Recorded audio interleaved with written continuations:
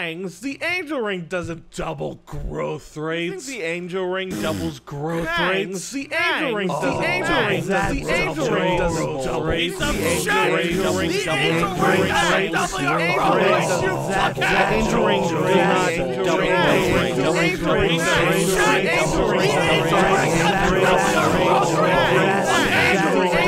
double rates. The angel ring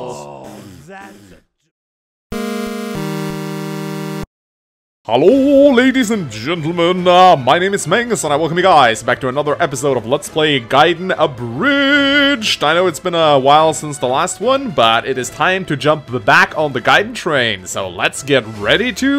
Hey Mangs, what's this video about? Oh, hi there, random guy in the comment section. Nice of you to stop by.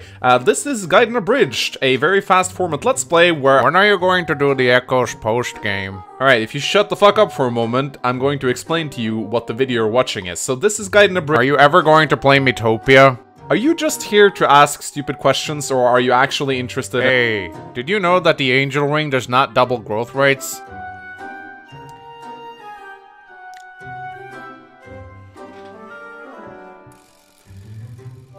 I wasn't aware.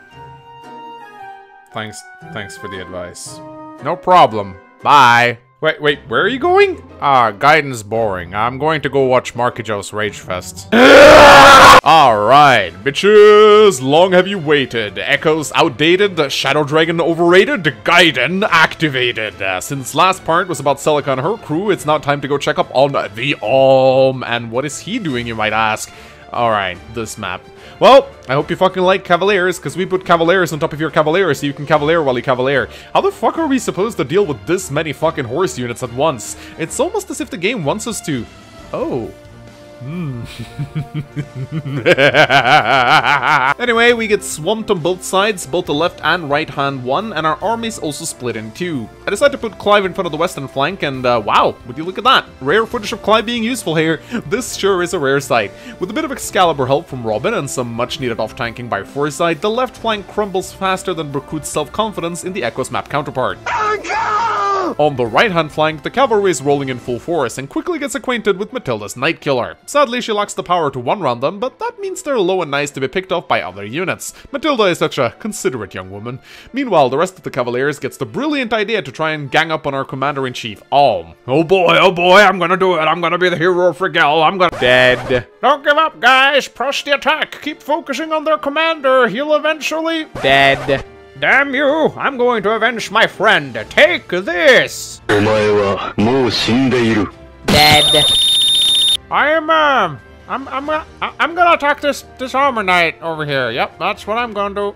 Alm decides to challenge the enemy paladin general, Loso, to a duel, and the two of them go back and forth a bit. However, he proves to be no match for the Alm, and after a long fight, Lucas comes in to pick up the scraps. Over on the left flank, a lone paladin tries to retreat to the central fort to take shelter against the ongoing massacre. It seems he's about to get away due to his high movement, but luckily we got a long-legged guided missile named Claire who catches up to him. Yeah, that's my girl. Who's your good little Pegasus Knight? Who's your good Pegasus Knight?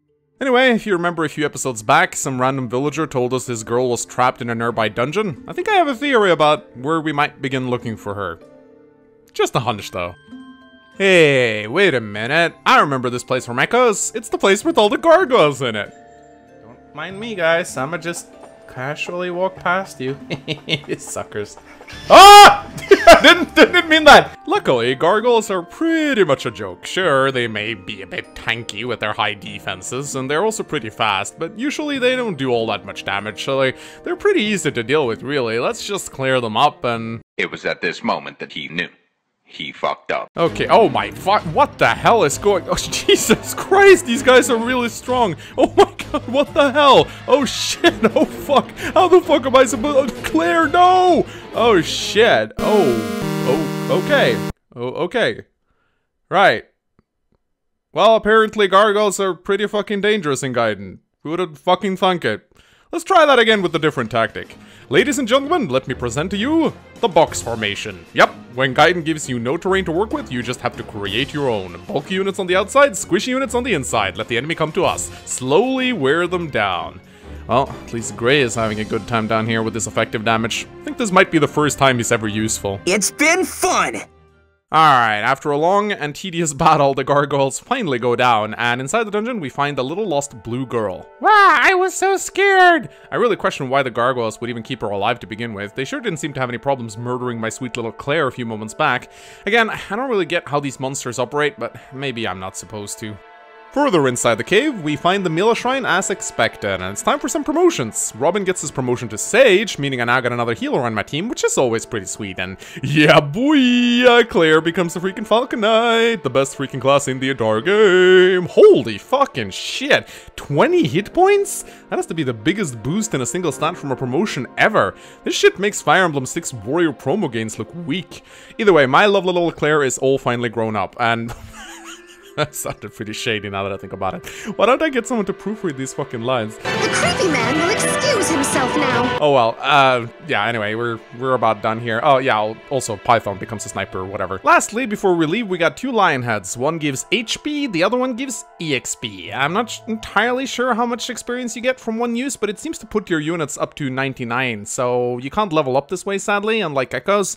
I consider almost a whole level's worth of experience to be much more valuable than just a single hit points, so I drop it on Python, Force, and Claire. Anyway, time to backtrack to the village and meet the blue girl again. Aha! Thanks for saving me. Seriously, this girl has the best lines ever. As a reward, we get another holy sword. You know all about those by now, right? It's a sweet reward, but the problem is, is the only one in my entire party who wields swords, and he's already wielding the Regalian Dick Stick, so that's not an option. Everyone else is either a lance user, an archer, or a magic unit, and since I've run out of merchants, this sword is about as useful as the Armor Crush combat arts in Echoes. Or we could use the Armor Crush to kill— no, we can't even kill this guy. Hey Mangs, did you know that you can trade items freely on easy mode? Mangs! Weren't you gonna go watch Rage Fests? Anyway, enough village time, let's head out. We got a floodgate to, flood. So the next chapter features Gazelle. Seriously, Gaiden, these portraits are killing me. Anyway, another boss that they decided to slap a face on for a reason. This battle is annoying with a capital A. Enemy team composition, a bow knight, some snipers, a fuck ton of archers, and of course, everyone's favorite witches. And unlike Echoes, where at least get to look at some thick booty when they attack, these are completely useless. All they do is teleport behind you. Nothing personnel, kid. Actually, on further note, there's something incredibly weird about these witches. They simply refuse to teleport for whatever reason. I even restarted the map to see if they did it again, but no, they still prefer moving, which is rather strange. Anyway, when every single enemy unit is arranged, which is the case here, you got about two options. You can either charge everyone in and hope to God you don't die before they do, or you can send a single well-trained bow unit in to retaliate against the incoming storm of arrows and lightning bolts. Yeah, I think the answer is pretty obvious. Ironically enough, the battle goes pretty well, and Gray's actually the one to finish off the boss, and upon doing so, even earns himself an easy promotion to Bow Knight. Sadly, the only Mila statue available at the moment is hidden behind a wall of gargoyles, so fuck if I'm going in there again. Sorry, Gray, you're gonna have to wait a bit to get your horse. Alright, time for the Floodgate map. I really love this map in Echoes. It was so cool. You had to keep Delphi alive, but not kill her, but at the same time bring her low enough so she couldn't use her aura spell.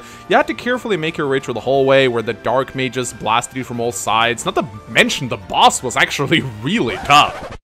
Oh. Yeah, I get why they nerfed Warp now. So yeah, that final battle sure was anticlimactic as fuck, but if there's one thing I've learned to expect from Gaiden, it's to expect the unexpected. You see, Gaiden's simply gonna fuck you in the ass when you least expect it, and let you off easy when you think it won't. Seriously, this game really throws you off the scent. A random encounter against 10 gargoyles was tougher than the final boss of Act 2. Or anything else I faced up until this point, for that matter. Oh well. So inside the Floodgate, we get to speak to Dute, also known as Delphia in Echoes. Dute is kind of a cute sounding name, actually. I prefer that one, to be honest. Anyway, she's sorry for being mind-controlled and decides to join our group. Now, Dute is actually pretty fucking good. She may be at a low level and pretty far away from her promotion, but her bases are insane by Gaiden standards, and her growth rate's even more fucking so. This is everything Nino and Sophia should have been, in my opinion. Dute comes with the Aura spell, one of the hardest hitting spells in the game. She will also be able to pick up the Angel spell at level 11, as well as a Ragnarok at level 16, though you want to be careful with that spell in Gaiden. She has a glaring weakness though, and that's the fact that she never learns Excalibur, which I find to be the best damaging spell in the game with its sky-high accuracy and crit rates. Aura is not to be frowned upon, 13 might is no joke, just be careful with its steep hit points cost of 6 and weight of 10, so you might be better off using fire for the most part. It will get the job done. The guy at the floodgate tells us that the only way to pass is to open the floodgate on the other side of the continent, because reasons. Well, I guess we're stuck here until Celica decides to get her ass in gear then. While we wait, let's take a trip down to the Mila statue to promote Gray and Cliff. Gray finally gets his horse and Cliff gets his golden horse. Bling bling, nigga. Alright, and that, ladies and gentlemen, is it for this episode of Gaiden Abridged. Join us next time as we... Not this map. Not this map.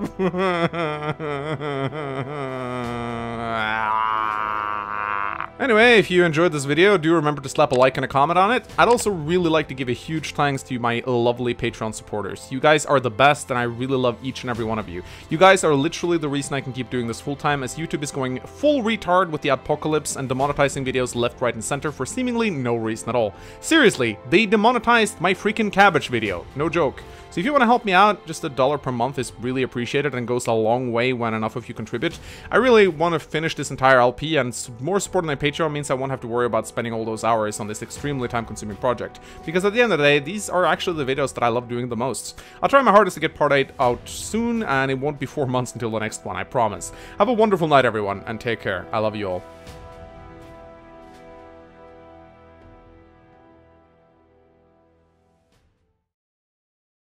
Bangs! The angel ring doesn't double growth. Bangs? Bangs? No! Oh no! Did I miss it? No! I've been waiting 4 months to tell him! Bangs!